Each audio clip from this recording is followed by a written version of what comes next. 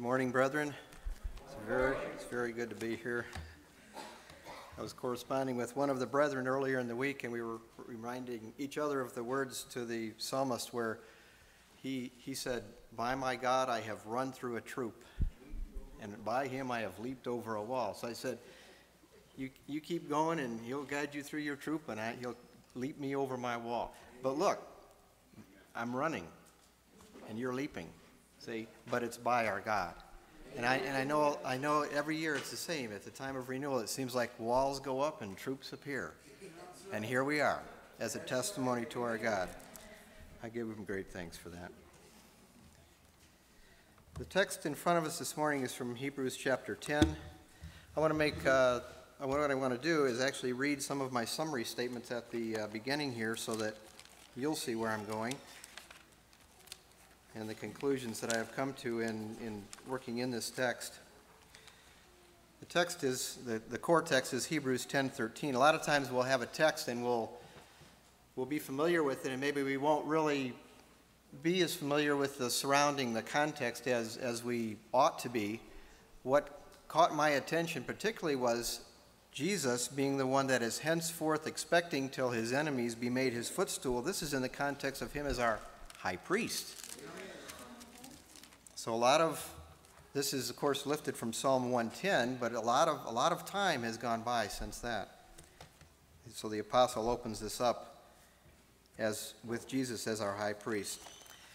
But here are the conclusions that we come to in this text. The judgment or banishment of God's enemies is consecutive with and intertwined with the purposing of God's salvation of the righteous. As our brother just spoke, he puts down some, but see others he lifts up. But they're always intertwined, and it's always working together according to God's purpose. And also the transformation of Christ's former enemies into his now righteous servants, more than servants. He said, "I call you friends, brothers, his bride." So that transformation has effectively provided a place of permanent rest for his name, for his glory. Thus we have a footstool, as we rest our feet upon it, a place of rest for the Son of Man. Let me read several of the verses from Hebrews 10 that set this, beginning in verse 5.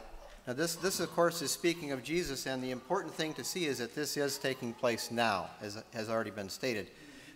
When it says henceforth, the henceforth is actually behind us. There's a turning point when he ascended and was exalted. That's what we're talking about now.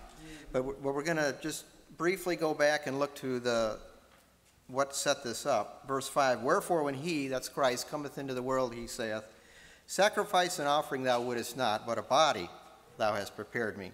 Had to have a body to come. "In burnt offerings and sacrifices for sin thou hast had no pleasure," no lasting pleasure. See, this was not something that was meant to be the final work, the old covenant priesthood. So he stepped forward. He said, "Lo, I come. In the volume of the book it is written of me. I come to do thy will, O God." And then skipping down verse 12, "But this man," speaking of Christ, now we're getting into the time after he had offered the sacrifice, one sacrifice for sins forever, then what? Now he sat down. See, this is what we're looking at in our text. From that seated position, now, henceforth, looking and expecting and waiting till his enemies be made his footstool. Why? Because there's an accomplishment. For by one offering he has perfected forever them that are sanctified. A couple of snapshots now to set. Jesus was aware of this coming very soon, and the apostles were, particularly as they wrote. Here the one to the Hebrews, and I'll mention also John in the Revelation. But in response to the high priest demand that he declare his true nature, remember he said, Are you really? Jesus affirmed that he was the Christ. "Thou sayest," the Son of God. And then he foretold in two-part detail the upcoming events that would link the last days, that's the days he inaugurated or kicked off. Jesus in these last days has spoken, or God has spoken to us by his Son, so it's the last days. So he linked that with the ages to come. Here's how he did it. He says, "I say unto you, hereafter." So you got a here and an after. "You will see the Son of Man sitting on the right hand of power and coming in the clouds of heaven. And then the other snapshot to John, the beloved disciple, as he was on the island. He had been faithful. Many years of time had gone by, and he's given to bear a record of the Word of God, the Word of life, and of the testimony of Jesus Christ and all the things that he had seen and heard and been showed to him. To him was committed a revelation this way: write the things that you have seen. Write the things which are, and then write the things which shall be hereafter. So this is where we're located in our text. From henceforth expecting, Jesus is expecting or waiting. He's prepared, not idly, not sitting idly, but more active than we would ever think. So the administration of Jesus, as unveiled in our text, expecting till his enemies be made his footstool, is located in this hereafter section. It's a setting. He is here. He is here at God's right hand after appearing once in the end of the world to put away sins by the sacrifice of himself. He is here. He's establishing the second, the new covenant, after taking away the first. He is here. He's granting us boldness to enter into the holiest place by his own blood, after consecrating the new and living way through his flesh. Amen. So hereafter, he is seated and exalted. So the view is current with right now, with our time. It's not visible necessarily except by faith, but it is apparent to you and to me. We see him. We see Jesus. He's in the presence of God for us, having entered heaven itself. And from there he is henceforth expecting until his enemies be made his footstool. Those believing in him too can fellowship in this reality. See, we're waiting too. We're expecting too. And again, not idly. We're eagerly expecting his second appearance. He's going to come without reference to sin, and he's going to bring us salvation. Amen. Let's think of the context where this is taken from of Psalm 110 and how it's inserted, as it were, into Hebrews. Now, we know that all of Scripture is profitable, but what this meant originally to the psalmist was different when the apostle wrote it down. See, all of Scripture is given as profitable. It's directed by God to address mankind in the place he put them there, where they are. He put them there, so it's going to relate to them according to his purpose where they are. Our text is one example of this. The Holy Spirit brings to the front an utterance from the Old Covenant Scriptures, Psalm 110 in particular, so that all the accumulated experience of mankind up to that date, and God hasn't been sitting idly by. See, he's been revealing things to men all during this time also. As history unfolds, men have been made to know more and more concerning God and his purpose. So he's made known here by the writing to the Hebrews more of the ancient truth that was written down by the psalmist. Not like God had changed, he doesn't change, but times and seasons do. And now there's more light available, so more revelation can come, more can be visible to mankind. Remember, Jesus said, he says, you've heard that it was said of them in old time, but I say unto you. It's like an update. That's what the writer to the Hebrews is doing. The apostles would say it this way. They would say, this is that which was spoken. And then they would just bring it right in with no interruption.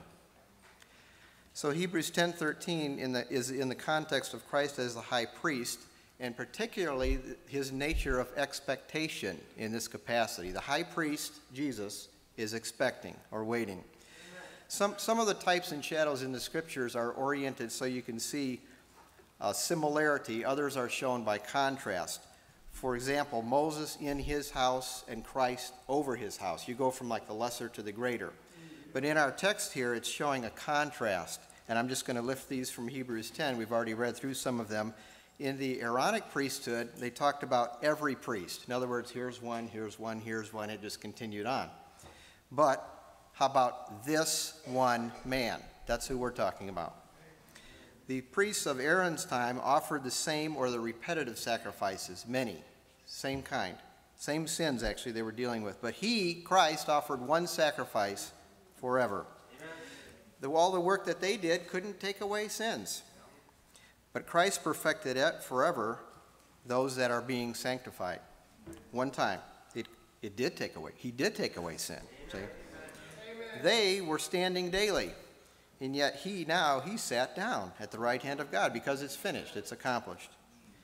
Now, the sacrifices of the old covenant were not inconsequential, but they were ineffective. See, they were teaching. They were bringing up to where we could see that they weren't enough. And so there was an accomplishment that had to be made. There had to be an effectual service of a high priest, and this is what Jesus filled. Now, seated expectation is not the cessation then of the priesthood, but it's actually just the beginning of a real working involvement in it. That's what Jesus has done. There had to be a mediator, one, between God and men. This is Jesus. This provided positions of advantage for many. And in order, this provided, having a high priest over the household of God, this provided an advantage, as it were, for God himself. He is the supplier. He is the blesser. Now he has a chosen and a qualified man, Jesus, and he's going to facilitate that transfer of benefits from there to here. See, there's also a distributor, Christ himself. He's in the nearest proximity to both God and to men. He knows those in need. He knows them. He knows their frame, and he supplies for them from the heavenly resource. Also, there's an advantage for the comers, ones that are coming unto God by him. They have new hearts. They have cleansed consciences, new minds. All these things have taken place in the new birth. They have boldness. They have access to God. Much more. So the writer to the Hebrews here in chapter 10 and verse 13, in the exposition of the effectual work of our great high priest, he's making a comparison between the offerings and sacrifice under Moses' law and then the one sacrifice for sins forever by the offering of Jesus Christ's body. After affirming the singular work of Christ in regard to the putting away of sin, he is declared to be in a position now at God's right hand. That's the place of power. That's the place of authority. Things happen from that position, see? But in that position, he's waiting. It almost seems like it would be dissimilar, but it's not. See, it's actually fitted together. He's waiting. He's expecting summarily to have his enemies be made his footstool. And yet he's involved. As God is working to make this happen, he's working through the Son.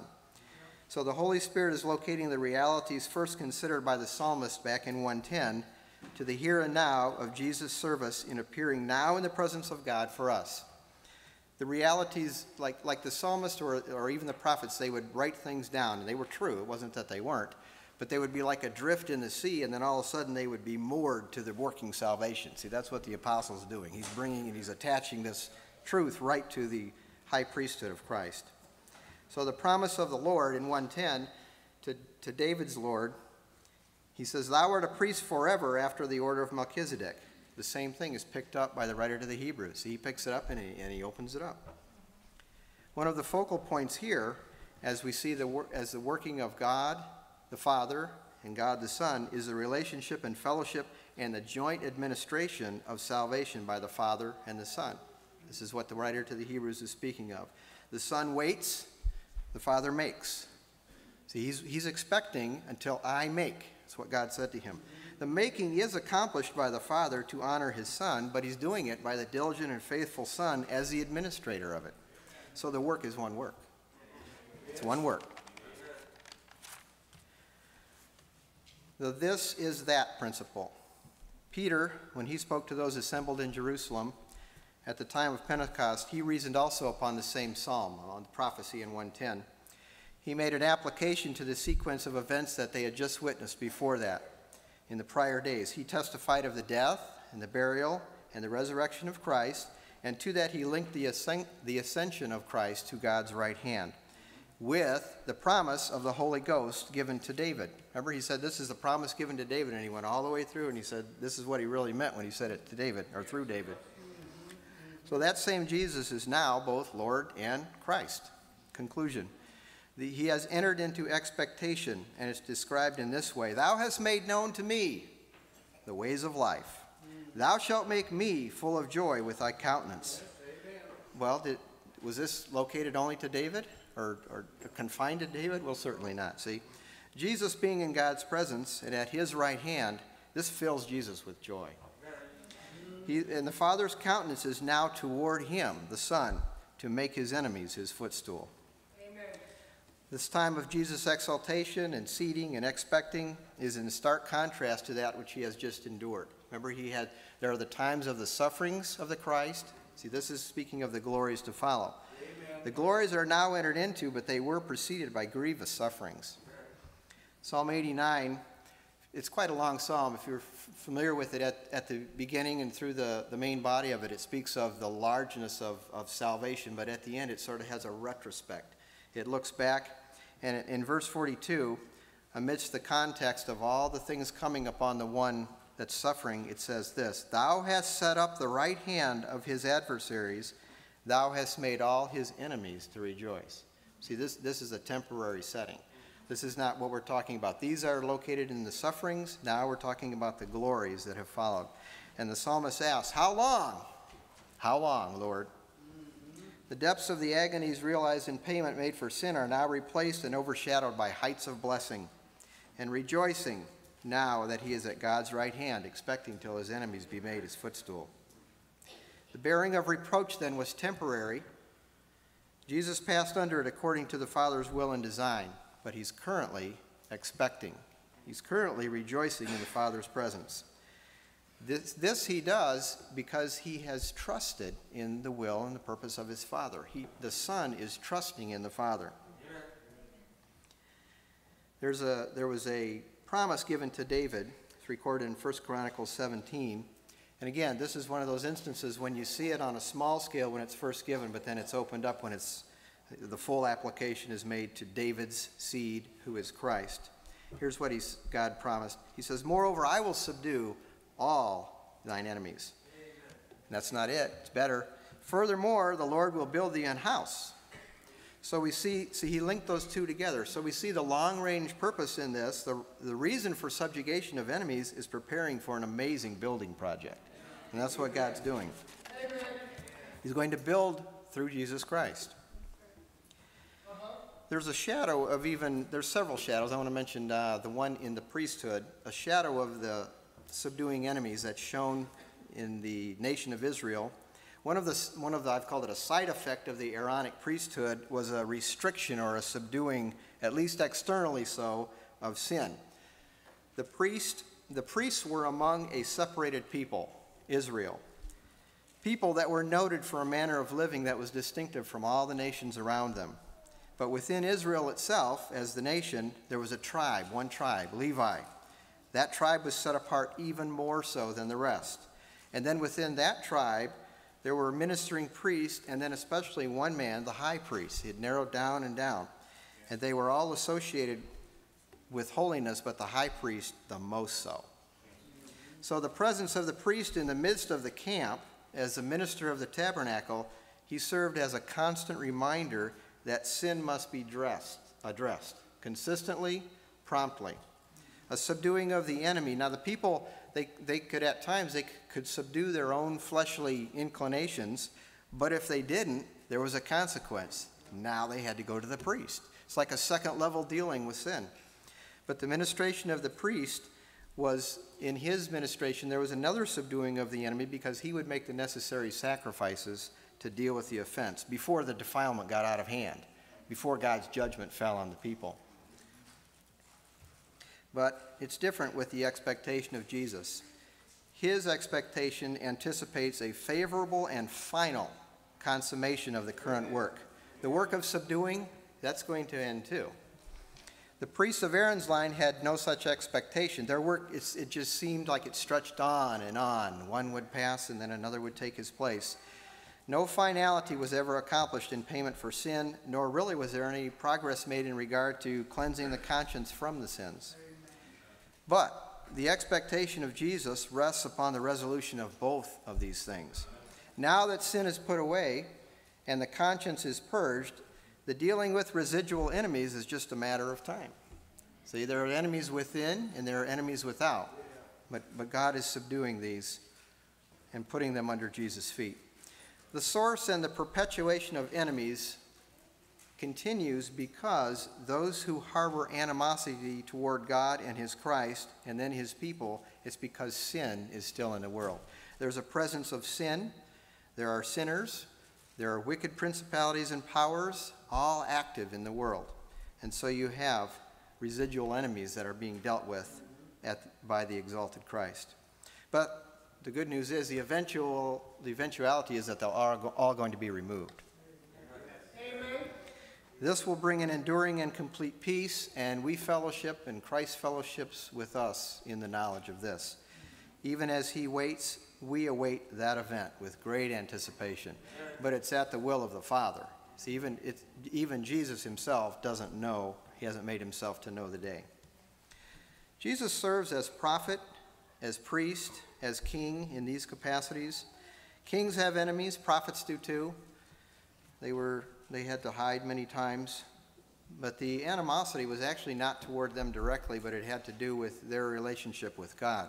It's the same thing with priests. Even priests had enemies because men were opposed to their work, what they did, who they stood for, what they were accomplishing that was against the world systems. They had a work, they had a ministry for and a ministry favored by God, and so priests had enemies. So also Christ has enemies in his service as high priest. He, as our great high priest, is opposed and has enemies as he himself is the executor of God's great salvation. So it's directed through him, but it's directed at God. But in this position and capacity, Christ is not currently destroying and consuming the enemies, but he's serving as the revelator of their antagonism toward God. See, God is working this out so that as men have a response toward his Christ, he is able to, he discerns their true nature toward him. Christ is like the lightning rod that draws the wrath of the enemies. And what this does, it accurately indicates men's true nature. And this will all be revealed in the time of the end. Let's think now about the enemies and distinguish.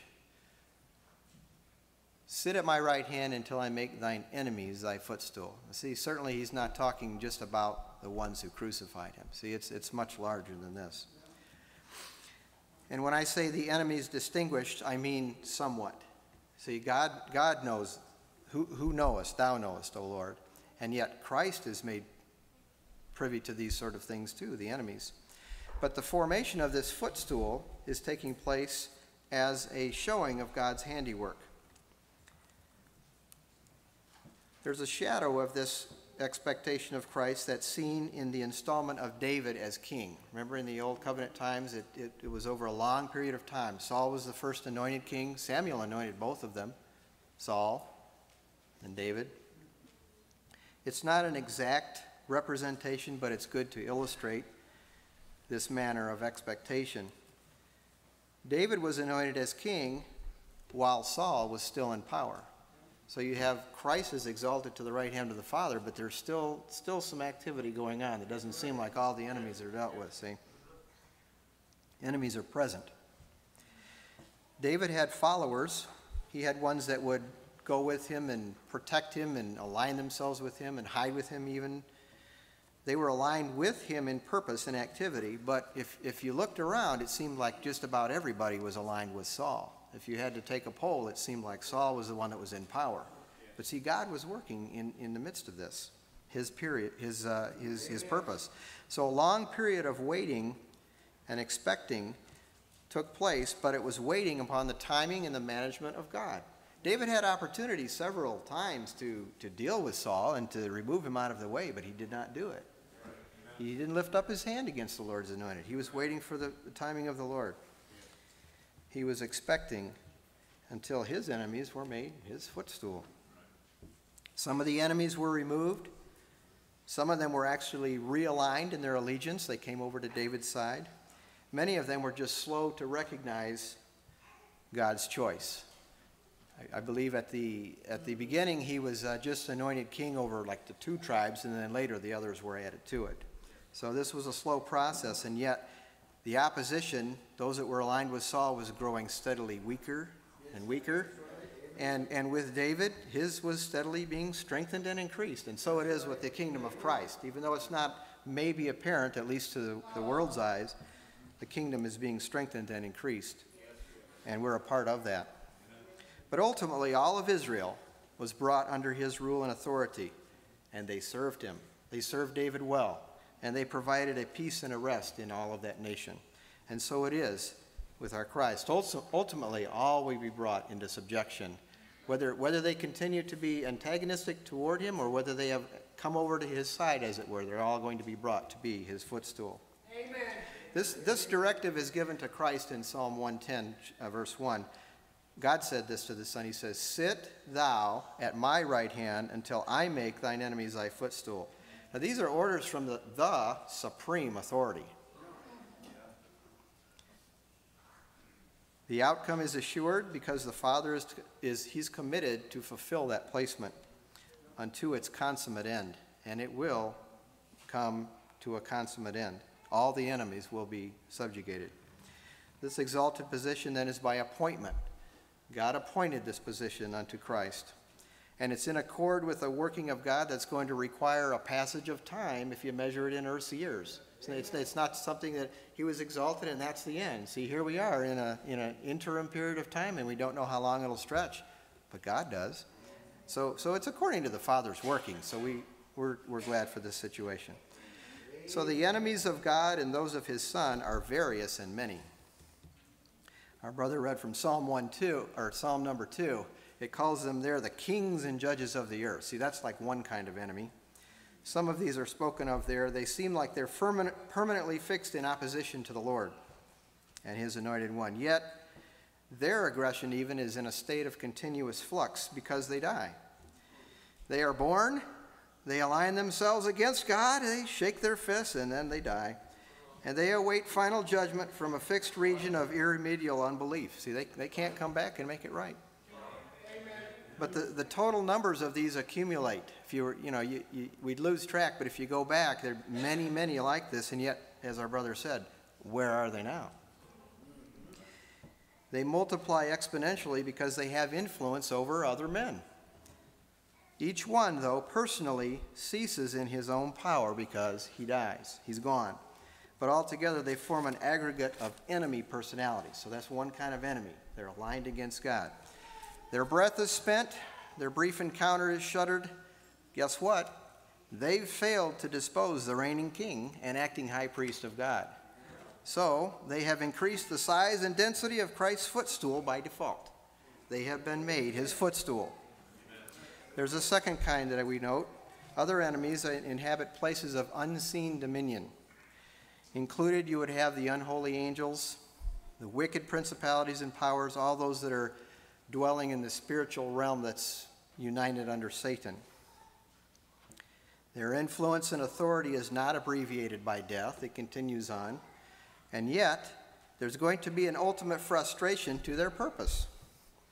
Eventually, their working is going to be terminated, and that timing is not at their discretion. See, so they're agitated, as it were. Yes. Beings in other capacities, if they are awakened to their impending cessation, they may repent or give up, turn themselves in, as it were, change direction. But in the case of this spiritual realm of the wicked principalities, their approaching doom actually just seems to foment their activities. They just become more active. Increasing levels. The devil hath great wrath, and he knoweth that he hath but a short time. But here's the thing, again, the surety of the outcome and approaching judgment is reacted against in their frenzied displays of power, so they rage. They even cause men to rage, but they also will contribute to the footstool of rest for Christ because they will have a timely and final removal from all activity. They'll be gone. They have been made his footstool. There's another category of enemies that's transitioning from service or to service as Christ's footstool. Now this would be one that I looked into most directly that will pique our interest even more. In the Old Covenant record of God bringing peace and rest to his people, not all the enemies were overthrown directly or by military power. See, sometimes there was like an assimilation. A former enemy was brought into the safety of God's favor, and that former enemy is now sheltered by being blessed by him. Faith is the needle that sewed them into the fabric of the footstool of service and rest. Remember Rahab? Remember Ruth, the Moabitess. Remember the widow of Sidon, Naaman the Syrian, and others. So this illustrates the blessed nature of salvation, that God is able to deal with an enemy and now bring him into a position where he's been made to serve him willingly. Amen. There's an association in the scriptures of a footstool with rest. Is there a shift portrayed in the treatment of enemies through the developing years of time and spoken to in the new covenant? I think so. Remember Christ, he said things about enemies that people had to think a lot about. He said, I say unto them, or I say unto you, treat your enemy well. And he essentially is going to do that. He's going to bring his enemies into subjugation, but he's going to do it by showing mercy to them. That's the point. What's it like to be willing in the day of his power? Well, I know. Do you know? A footstool, then, is not pummeled into existence. See, it's carefully crafted. It's laboriously formed. The enemies are being made such, and they're under the mighty hand of God. He raises up one, and he puts down another, and yet they're all made to be Christ's footstool. So God, in doing this, is demonstrating his wisdom. His wisdom is forming a place of rest for the dominion of his Son. This footstool continues to provide utility and even comfort, you could say, for the divine purpose and working. It will provide a place from which Christ can work in the ages to come, and God through him. Written several times in the Psalms and Prophets is this phrase, heaven is my throne and the earth my footstool.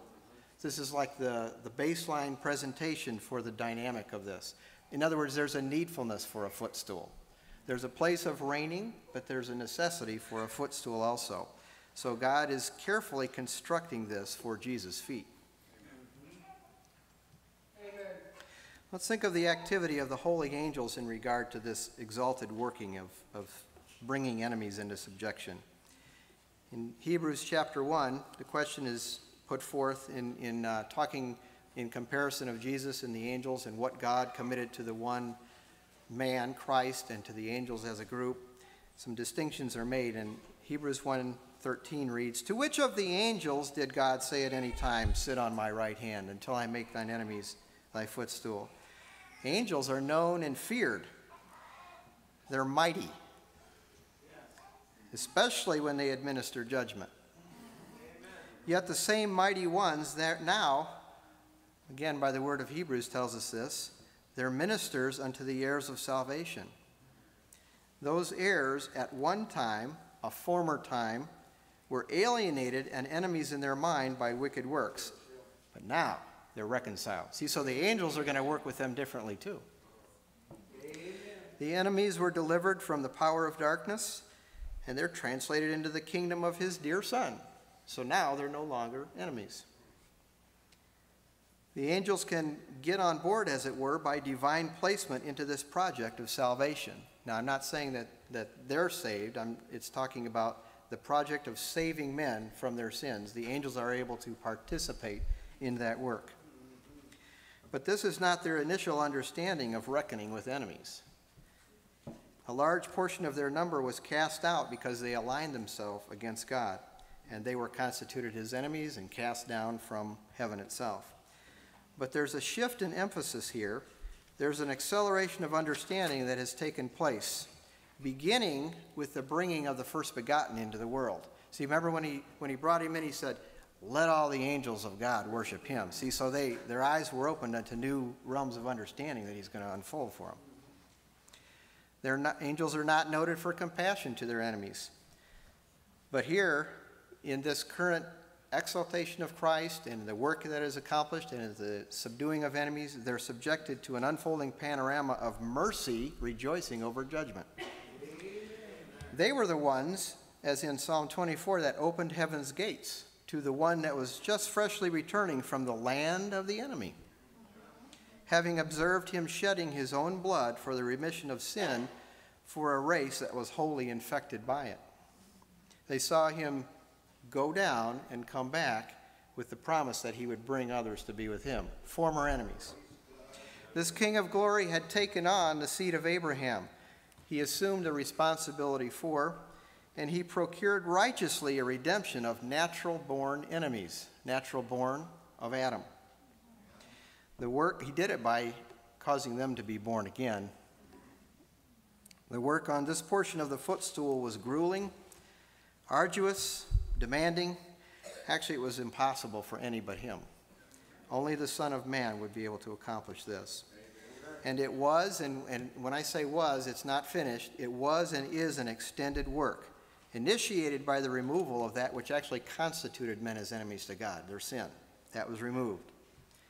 And then it continues through a heaven-based priesthood, and it's designed to administer grace to help in their time of need. From heaven, here's what we hear from heaven. He says unto men, now is the expected time. Now is the day of salvation. And Jesus at the right hand of God, he hears this. Sit there a while longer at my right hand until I make thine enemies thy footstool. And from earth here we see him. We see him in that position, expecting, waiting. But, again, not idly, but active, in succor or help to those that are tempted, and saving to the uttermost those that are coming to God by him. This is the manner of expectation of our Lord Jesus Christ. So these ones also are made his footstool in a most glorious manner. What about the small word till or until? This piques my interest. We anticipate an after time until the enemies be made your footstool. There's a rest that's desired by God. Yes, amen. A rest in the sense of bringing something to a completion and a finality so that new works can be begun. Not a rest as in a rest from tiredness as we experience. But this rest is desired by God, but it's on behalf of his Son. He's making the footstool for him. It's not sought to any fatigue on the part of either one of them or any kind of a weariness of their united work in this long endeavor. But there is an interim period of waiting while making. This serves as like a hinge or a point of pivoting from a former to a latter stage of demonstration. God has more to show. Amen. Expecting by Jesus is evidencing his trust in his Father. Making on God's part is verifying his love for the Son and his approval of him. So the rest will be accomplished at length, and it will provide a stable foundation for building in the ages to come. And we desire to look into these things too. I'm going to read from the scriptures, first from 1 Chronicles, as a setting of God speaking unto men, somewhat by bits and pieces, and then I want to also read from the Psalms as we come to a conclusion of noting how God has arisen and is working to provide a footstool for his Son.